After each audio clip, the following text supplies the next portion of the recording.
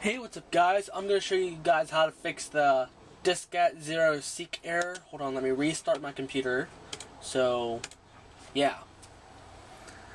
So we gotta wait for it to reboot. And I will show you how to fix that little error.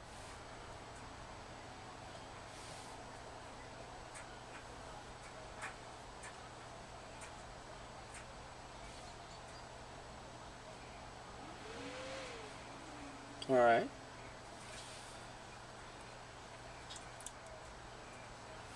We got the Dell logo coming up. Alright.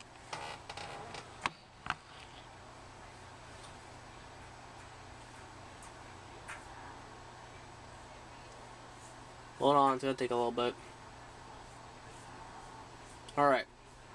So as you can see, it says Diskette drive 0 seek failure. Okay, what you gotta do is instead of pushing F1 to retry the boot, you push F2.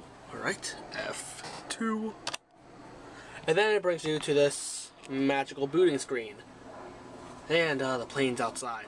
Okay, so what you gotta do is, I'm in the main menu, alright? See? Main. Okay, what I do is I go down to floppy A. My computer is not supposed to have a floppy disk. It has a regular disk drive by like CDs and DVDs.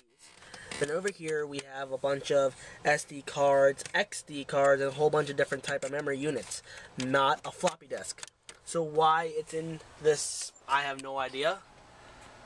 So we are gonna go press enter, and then go to you can disable it. Alright, press enter, then it should say disabled for floppy A. And make sure your computer doesn't have a floppy disk thing either. Alright, then go to exit and save and exit setup. Alright, yes. Then the computer shall reboot.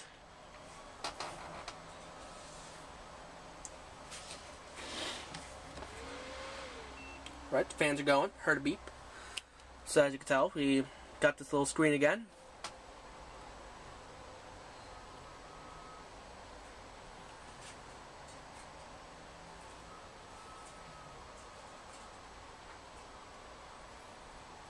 Again, it takes a little bit.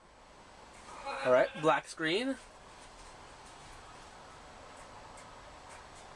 And there we go. Windows 8.1, the preview version, is booting up. So we didn't have to push F1 for the diskette error.